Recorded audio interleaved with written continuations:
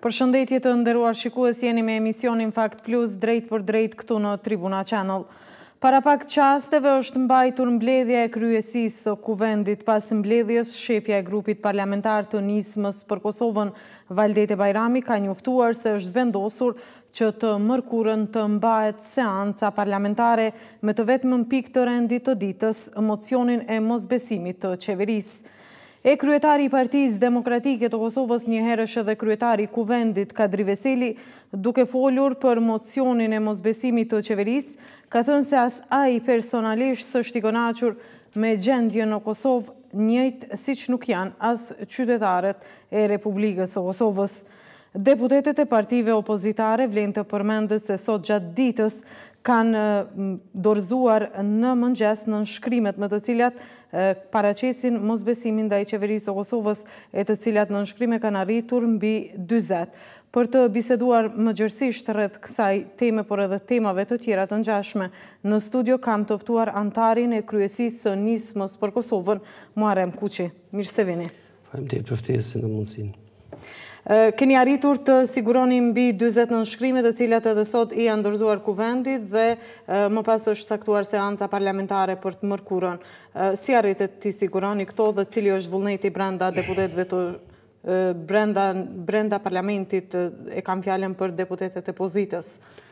Po sigurisht kemi pa në muajt e fundit, sidomos zhvillimet politike në kuadër të pozitës, kemi vërejt që kjo pozit ka ardhur në një pikë blokada ka ndodhur që më herët që një vjet e gjysmë më tutje, kur kemi vërejt që përkundër asaj që është një koalicion i madh, nuk ka arrit të adresojë gjitha ato zotime, ato probleme të cilat i ka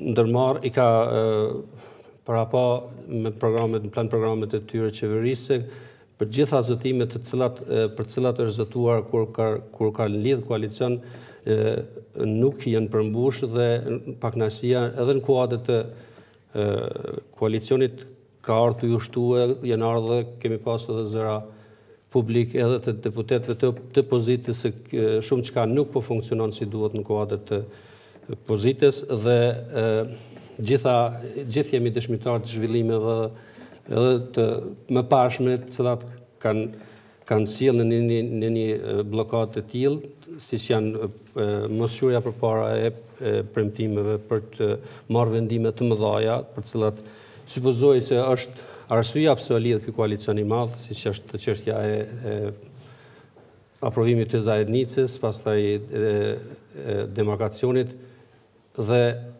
fakti që një vit e gjysmë këto dy çështja parë u adresua në gjykatë kushtetuese dhe gjykata kushtetuese nxorri me 23 pika që është kundërshtim me kushtetutën, pastaj u la në harres ose her pas here se duhet bëhet mbas këtij statusi apo atij se si na ka preferuar gjykata kushtetuese, kjo pikë u la në harres, pastaj u ndërmor hapi i dytë për ratifikimin e demarkacionit me të cilën opozita nuk u pajtua dhe ndërmori gjithë ata hapa që i kemi pa, për cilat edhe u kritikuam edhe në parlament, u kritikuam edhe nga opinionistë edhe nga media të caktuar se nuk janë mjete adekuate, por që kur nuk u soll në parlament. Do thotë u tentu të bie në parlament, po në bazë debateve në bazë gjitha ato kundërshtimeve që i bëri opozita me gjitha mjetet, u arrit që të shtohet masa atyre njerëzve që cilët fillon të mos i besojnë kësaj marrëveshje, me gjitha dobësitë që pastaj edhe ekspertët e opozitës, ekspertët e pavarur dhe ekspertët edhe një pjesë njerëzve të deputetëve të pozitës dolen në krah të kësaj kauze, për cilin shumë përfaqësues të pozitës thonë se është kauze rrejshme. Pastaj u bë përpjekja e parë që kjo tentativë të bihet në parlament, u tërhoq dhe sot asaj dite shtyhet me javë të tëra, jo vije këtë javë dhe çështja e problemeve sociale, çështja e problemeve ekonomike, të shëndetësisë, të arsimit, e punësimit, e jetës reale të njerëzve, që kjo qeveri me aq pompozitet i papremtuar se do të kontribuojë në përmirësimin e tyre, u lan harres. Prandaj edhe opozita me që ka numrin e caktuar të deputetëve në parlament, nuk I mbeti asgjë tjetër pas të marrë duke e ndjerë që gjendja faktike është e rëndë, është e bllokuar, parlamenti nuk po funksionon, shumë ministri, shumë organe nuk po funksionojnë, në disa seanca parlamenti nuk kishte edhe kvorum të mjaftueshëm, pastaj nuk prononcohej cilat janë arsyet, ne erdhëm në përfundim se është e koha që në bazë të mbështetjeve që kishim edhe nga deklaratat edhe nga nga raportet që kishim me disa deputet të pozitës dhe të pakicave, erdhëm në përfundim se është koha që të iniciuohet ky mocion dhe Nisma mori këtë iniciativë, natyrisht I bindun edhe në bashkëpunim me dy subjekte tjera opozitare, por I bindur që mbështetja nuk do të mungojë edhe pas sa jave, kjo u bë realitet, sot mocioni ka shku në kryesi, kryesia ka marrë, kuvendit ka marrë vendimin që të mërkurën të mbahet seanca. Po dhe të mërkurën do të mbahet seanca parlamentare dhe ka të vetëmën pikë të rendit të ditës këtë mocionin e Nismës për Kosovën. Por çka prisni ju nga kjo seancë?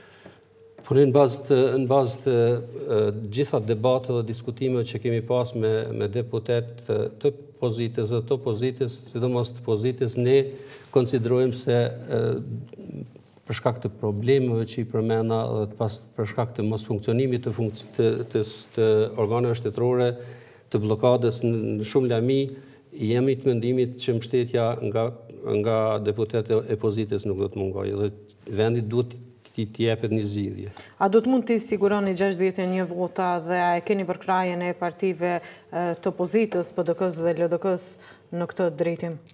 Ne besojmë se e kemi përkrajen për votat e mjaftueshme edhe më tepër, që janë 61 edhe më tepër se 61 vota për I dhënë zgjedhje kësaj gjendje. Në çka bazoheni? Keni kontaktuar me ta dhe keni parë edhe vullnetin e tyre? Në bisedat dhe vullnetin e tyre plus në deklarimet në deklarimet publike të tyre. Për shembull, disa deputet, ne kur shohim debatet politike në mes të dy partnerëve të koalicionit, ne kemi përshtypjen se aty po bëhet debat mes pozitës dhe opozitës.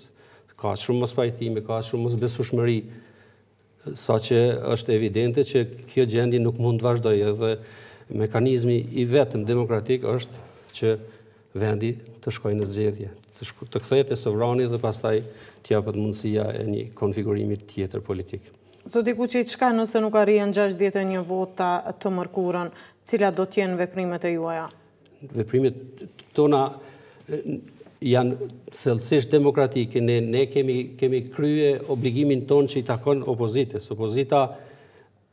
Opozita me këtë mocion I ka dhënë të drejtë vetes se e ka gjetë momentin që ta shtyj, ta përdor mekanizmin që e ka. Dhe kjo është mekanizmi I duhur. Nëse partnerët e koalicionit përkundër asaj që deklarativisht thojnë se vendi është në krizë,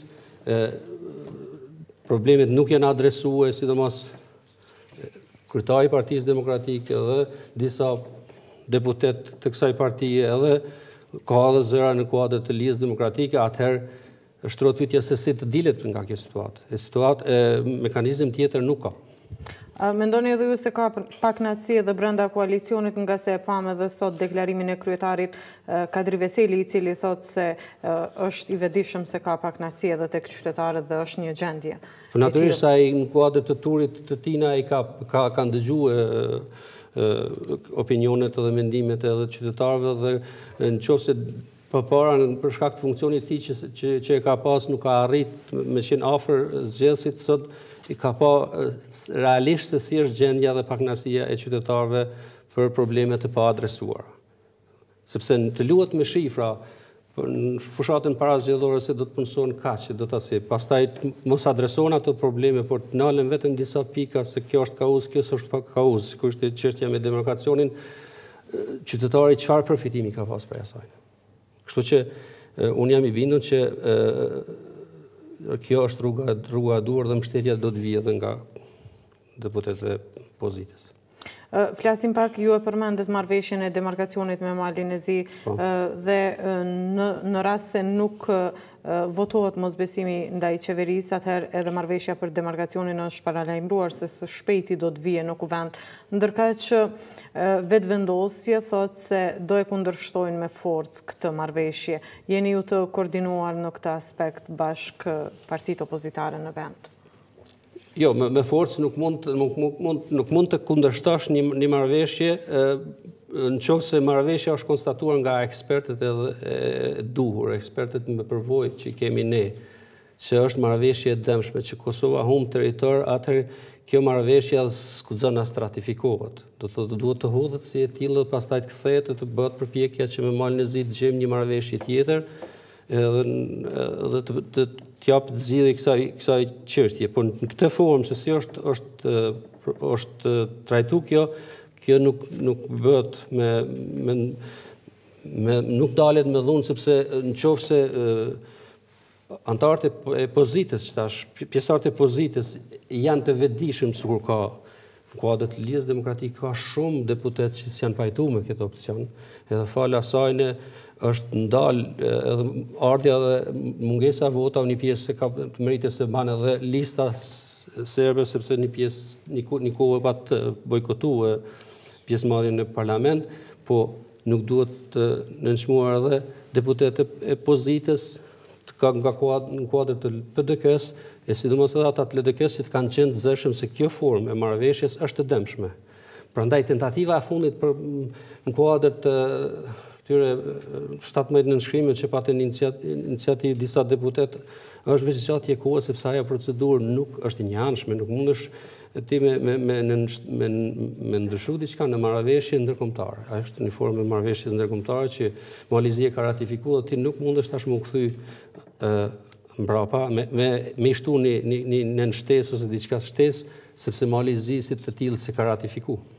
Por megjithatë kjo nuk ndikon që ju të ndroni qëndrimin tuaj Nisma për Kosovën dhe jeni të vendosur që të kundërshtoni këtë marrëveshje. Jo, ne kundërshtojmë, por unë thash nëse pozitës i ka met që me çdo kusht me kry këtë obligim me arsyetimin se po liberalizohen vizat, atëherë ne s'kem si ta kundërshtojmë pas me vot kundër. Kurse opcioni më i mirë është që kjo dashtë murzu deri tani. Po me që s'ka ndodhur kjo, atëherë le t'i lihet sovranit, le të vendos, me që s'dashti kërkush nga pjesa nga pjesëmarrësit e qeverisë, në qeveri që ta marrë përsipër se pas ka qenë gabim kjo formë e marrëveshjes, atëherë le të shkohet në zgjedhje, sovrani le të vendos se kujt do t'jap besimin për ta përfaqësuar dhe për ta zgjedhur këtë çështje. Po flitet gjithnjë e më shumë për zgjedhjet parakohshme. Kur isheni ju zgjedhjet? Po në zgjedhjet i presim realisht në qoftë se të mërkuar mocioni i mosbesimit do të dalë ashtu siç presim, atëherë vendi i duhet të shkojë në zgjedhjet e parakohshme. Kur më së largu? Më së largu këto zgjedhjet e parakohshme që me kushtuar parashihen jo më larg se 4-5 ditë. Dhe sa është e përgatitur Nisma për këtë proces? Nisma është e përgatitur se faktikisht ajo ka qenë shumë aktive në gjitha, me që është në opozit, ka qenë një fazë, ju ka dashur për mu reorganizue dhe mu shëndru në një subjekt politik, mi ka pas zgjedhjet partijake, ne kemi qenë shumë aktiv gjatë gjithë kohës dhe përgatitjet e duhura i kemi bërë me kohë. Ndërkaq që keni akuzuar edhe krerët e dy partive më të mëdha, LDK-n dhe PDK-n, se Isa Mustafa dhe Kadri Veseli kanë filluar në një farforme fushatën parazgjedhore. Besoni se edhe ata kanë qenë në një uri se zgjedhjet janë shumë afër dhe kanë filluar përgatitjet e tyre? Po ajo ishte shumë e dallueshme edhe jo vetëm për aktorët politikë, por edhe për çdo qytetar, se kjo dukuri filloi të shpeshtohet. Por ne vetëm e kemi ngresë si problem që në qoftë se koalicioni qeveritar s'do të mirret me hajde ta bëjmë zgjedhjen që është e duhur të shkohet në zgjedhje. Ndërkaq flasim pak, pasi që po flasim gjithnjë për zgjedhjet e parakohshme, flasim edhe për koalicionet e mundshme. Ju njëkohësisht keni një koalicion parazgjedhor me Aleancën për Ardhmërinë e Kosovës, por a përjashtoni mundësinë e koalicionit me dy partitë më të mëdha pas zgjedhjeve?